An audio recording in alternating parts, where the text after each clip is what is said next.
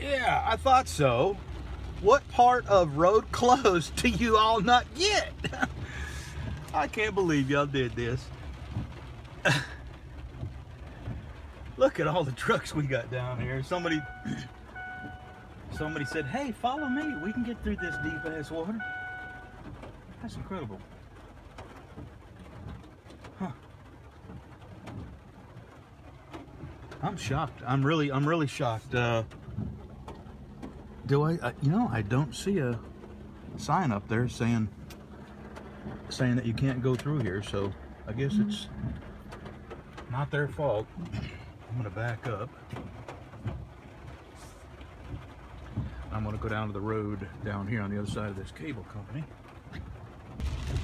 Okay, this is the Bayou. This is the end of my street right here. This is the street I live on. This is our cop. This is our chief of police lived here. I have never, in all my 26 years of living here, I've never seen this water this high. And this is the Bayou. I am, probably a couple miles from the Bayou. What these are, they call them bar pits back in here. And eventually you can get in these bar pits and end up in the Bayou. But what they are is just gravel pits that they've dug, you know, deep trenches in. And the Bayou has backed all this water up here. So,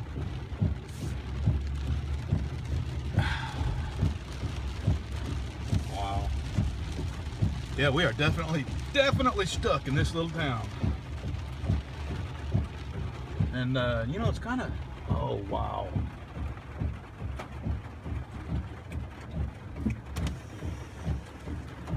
Yeah, it's you know, 3 or 4 feet over the road down there. And here's all the people that thought they could. Yeah, sorry dudes, you're not gonna do it. Too deep. I guess you're gonna have to back up in the cable company there. Alright, let me go back down there and see what all they're gonna do. Yeah, this is those bar pits again. This probably doesn't mean anything to people who don't know what we're looking at, but when you've lived here a lifetime and you've never seen water backed up this high, I've never seen water this high ever. Just incredible. And it's, you know, okay, this is uphill. So my house is probably about 8 feet above where I am right now. I really don't believe I've got anything to worry about. But if I were these people on the lower end, like here and here, I might be a little bit concerned because we got 2 more days of this rain coming.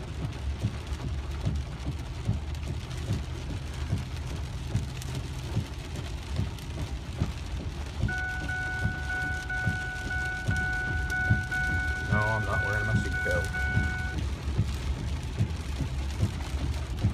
Alright, this is where the big trucks were turned down here. And man, I'll tell you what, if our parish does not have road closed signs up there, then they're really screwing up. Maybe we ran out of road closed signs or something.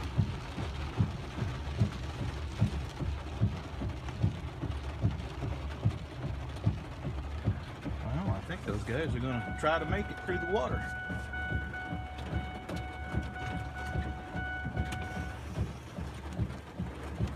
Yep. Yep, they're driving through it. But the thing is, that's not even the deep part. The deep part is further down. It's several feet. And I'll tell you what, all morning long I've been watching these people drive down there and turn around. So I wish I had my other camera. I could zoom in and see exactly what they're doing.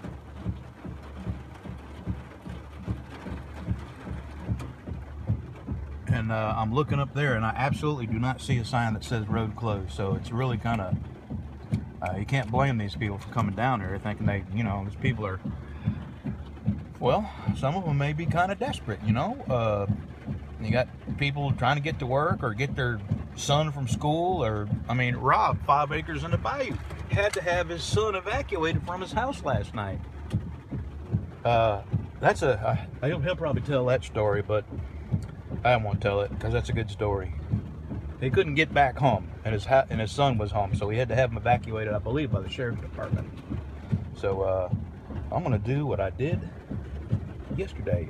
Let's just go back to the house and wait on all this to disappear. Okay, nothing more of any interest. Just lots and lots of rain, lots and lots of water.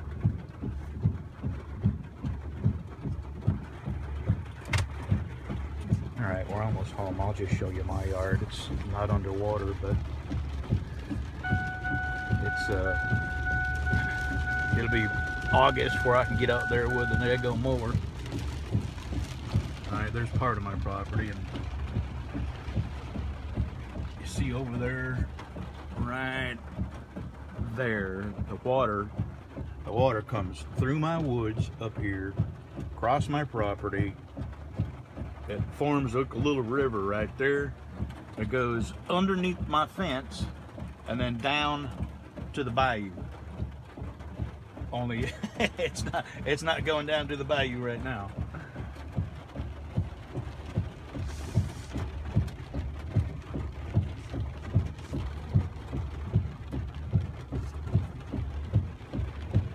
Yeah, got standing water.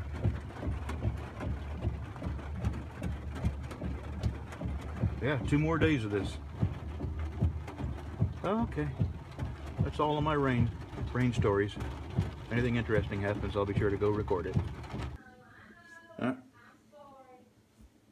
There's like truck number 6 backing up out of here. Now we got our chief of police is stopping them all and making them back up because there's just no way you can get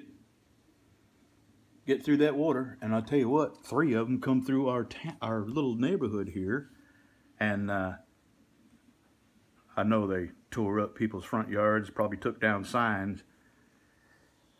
Oh, there, okay, I didn't see him, so that's like number 7, him right there, backing up. So that's like, and the road is closed. I called the town, they said, yeah, we got closed signs up. They went around them. Yes, hello? Yes, dear. Call Jeremy and ask him, is there... Can you believe this? This is scary that the water, dorcheat, has come this close to my house. This is at the end of our road. Oh, do you see that? Oh, look where that truck, that's where that truck drove off. Oh, I can't believe he did not tip over. And this ditch right here is friggin' deep. I see the wheels where he just oh my God, missed the curve. He has no idea how. Even the bus won't come down here because of this school 90 bus. degree. And it's, well, there's dorcheat I right don't know there. if you can send all that, huh? Okay. I don't think you can see where that guy is driving through that water, and he hasn't even got to the deep part. I can't believe people are that stupid. Crazy.